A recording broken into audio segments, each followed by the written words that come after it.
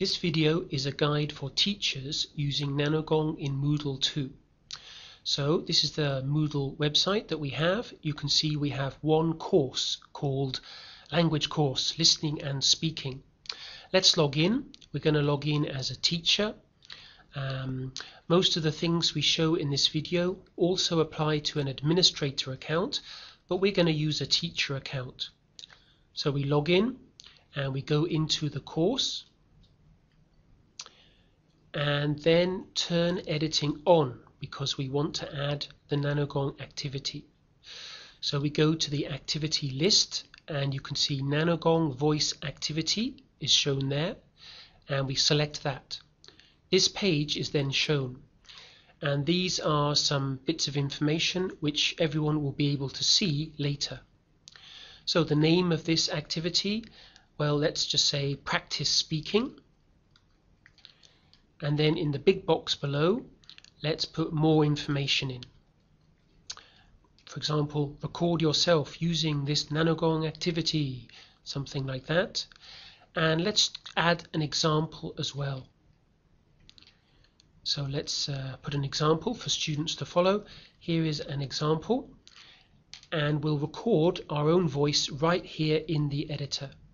For that, we use the yellow icon shown there. Up comes this window, and let's press record. This is an example recording for you. Play it back. This is an example recording for you. And let's insert that into the editor.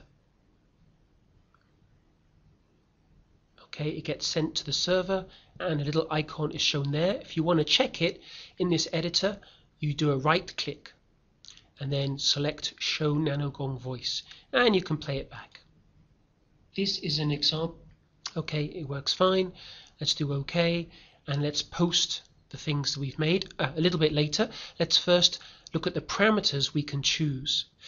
So for this NanoGong activity, we could display the description, which we just typed in on the course web page, and that makes a lot of sense. So let's tick in the box shown so that the description is shown to everybody.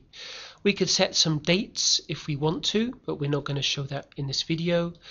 We could set a maximum grade. If you want to grade the student's recording, then you could give it a grade, anything up to 100, whatever you like, or even 0 if you're not going to grade it. You could set the maximum recording that students are allowed to do up to 1,200 seconds. The default is 300 seconds. That's about 5 minutes, and that's usually good enough. How many recordings would you like the students to do? If the number is 0 here, then they can do unlimited recordings, as many as they like. Alternatively, you could set a maximum limit, maybe 20 or 30 if you want to. Here we're going to set unlimited. Are you going to allow students to submit late recordings? If you are, then say yes.